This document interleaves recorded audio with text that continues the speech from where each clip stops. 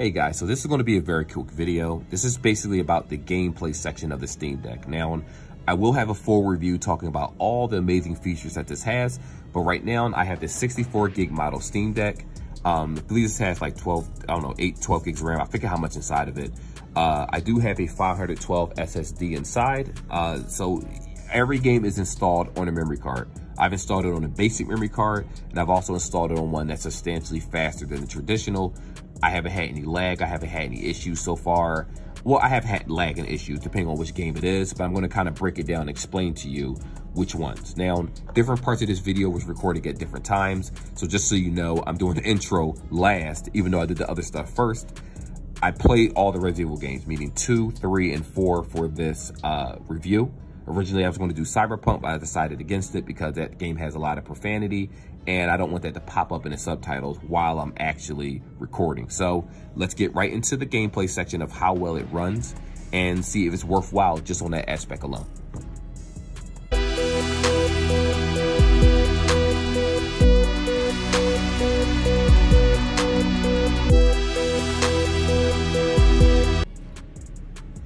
So right here we have Resident Evil 2 Remake. This is actually on the Steam Deck.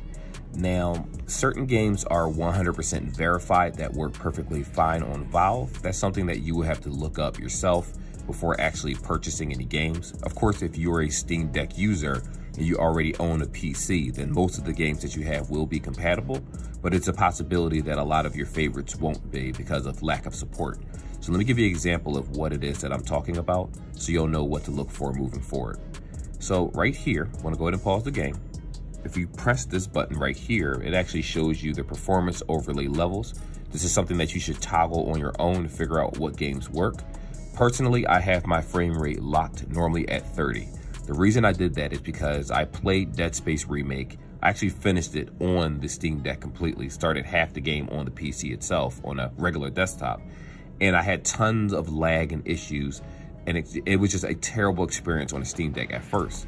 So once I started playing with this, everything from thermal power to manual GPA clock speed, scaling filters, these are all things that you should try on your own if a particular game isn't working properly.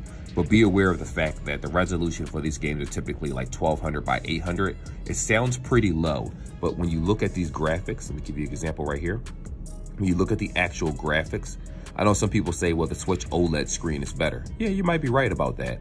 But in terms of what the system is actually capable of doing in terms of power, it just does not compare. And if you look at the smoothness of me just moving around with this particular video playing this game, again, I love the Steam Deck. I actually sold my Switch. I replaced it altogether. I still have my PCs, obviously, but on the flip side, normally 90% of the games that I play are in fact on a Steam Deck. Everything from Cyberpunk, which I'm going to show you how that works too. So we're going to do a series of games so you can get an idea of if this is something that you would want. Also, some games can be played offline. Others do require an internet signal.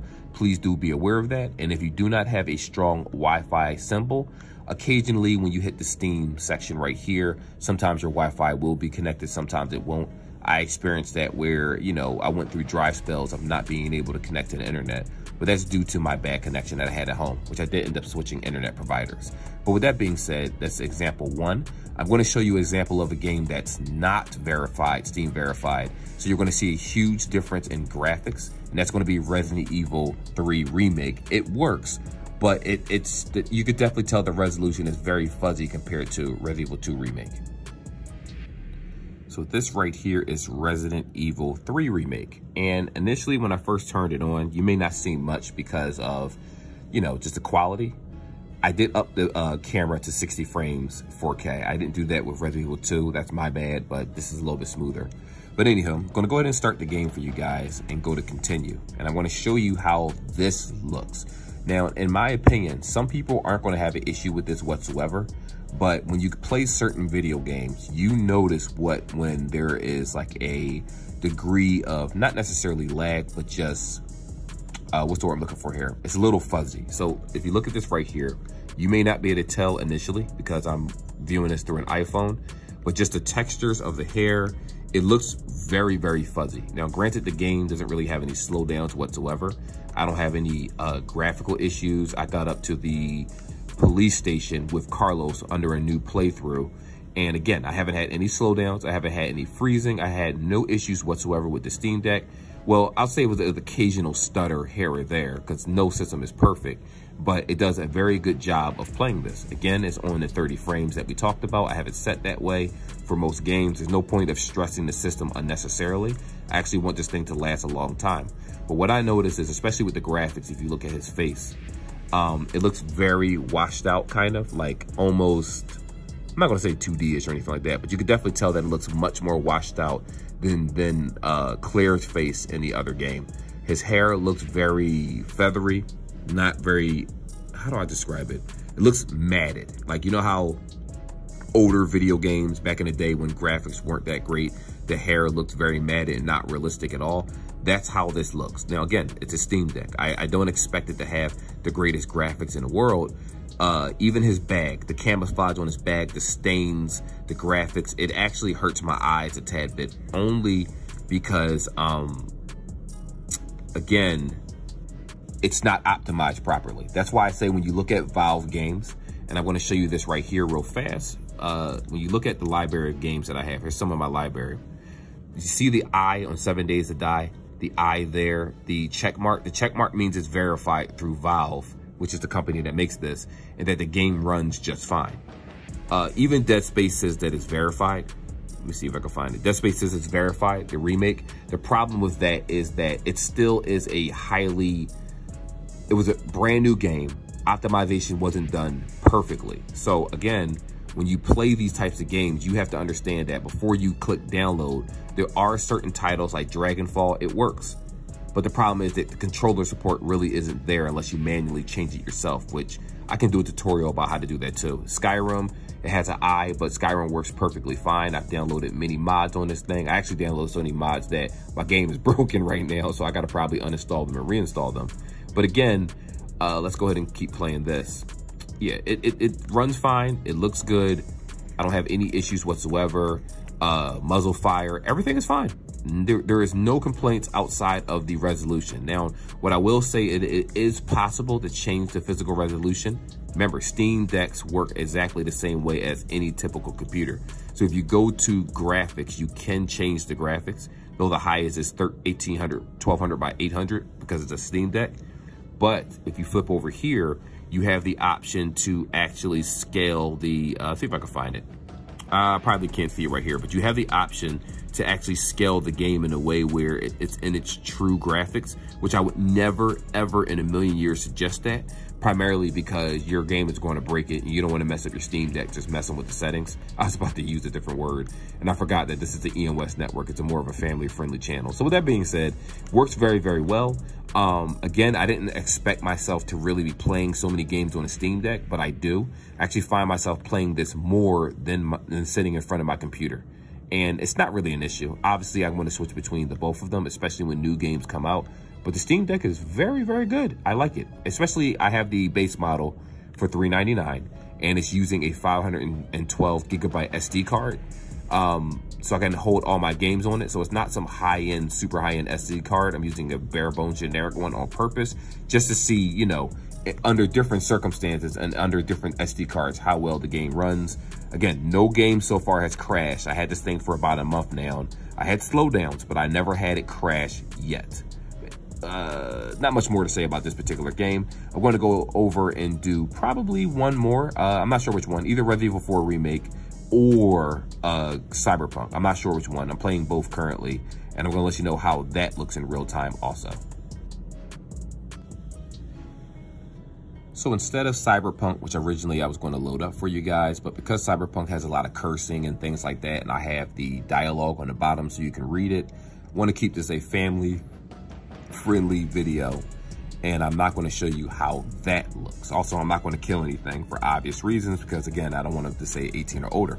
But this right here is Resident Evil 4 Remake. Now, initially, when this game first came out, there were graphical issues where, like, the foliage, if you don't know what that is, it's like grass and stuff like that. I'll just use that terminology. Just didn't come out as sharp as it should. Village, to me, seemed like it was graphically more intense than Resident Evil 4 Remake.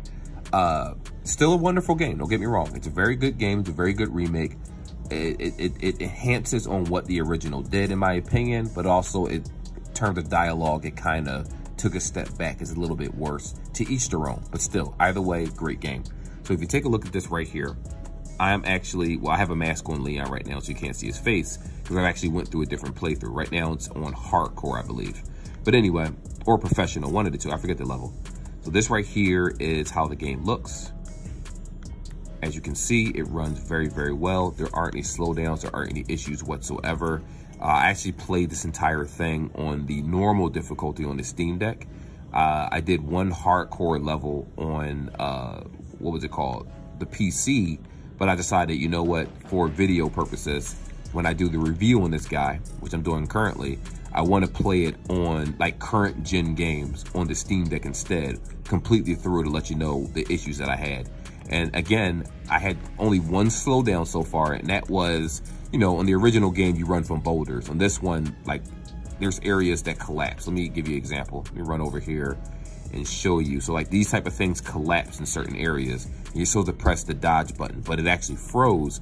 And by the time the game caught up with the skip, I was already hit. Outside of that, boss battles, I didn't have any slowdowns. I didn't have any issues. The frame rates didn't dip under 30, honestly. Well, again, I don't have the old screen overlay up here, so it might have dipped under 30 for all I know. But I'm not one of those gamers where I'm a whiny crybaby and complain about frame rates. As long as it plays smoothly, as long as I have minimal issues, I don't have a problem. I'm not here to tell you, oh, graphically, this is the best game ever, and, you know, you can turn your 4070 Ti up to the highest. Like, no, I'm here for the regular consumer that says, you know what, I want a PC, but I want something affordable. And the Steam Deck is only $400. You do not need a PC, again, to use this. You just need to be able to install Steam. Well, it comes with Steam, obviously, it's a Steam Deck. You make your own profile and you start buying games. Whether you do it off of a off-brand website or Steam itself, that is up to you. I leave that to the consumer. And you just install the game, you're good to go. Love the experience. I mean, it's super heavy, to be honest here. I actually get tired of holding it at times when I'm laying down in bed. But it's a very good system. You can't really go wrong with it. Everything sounds good. The sound effects, bombs, like I said, slowdowns. I don't have any issues whatsoever. I'm just shooting to show you that, yeah, I don't have any issues. Anyhow, with that being said, yes, I'm a hoarder. I normally have more stuff than this, but I keep putting first aid sprays inside of the boxes. I barely use them. I've just been collecting them throughout the game. I probably got at least 10 to 12 of them by now. But anyway, that is the section for video games. And honestly, let's just close with this video and see if this guy is actually worth purchasing. So to be honest with you guys, I love the Steam Deck. Now, I was a huge Switch fan, not because of what the games are on the Switch, but I do a lot of indie games. Unfortunately, I spent not that much money. I did spend a lot of money, but most of the games I bought on the Wii Shop were on sale. So I bought Blasphemous on there. I had to rebuy it on here.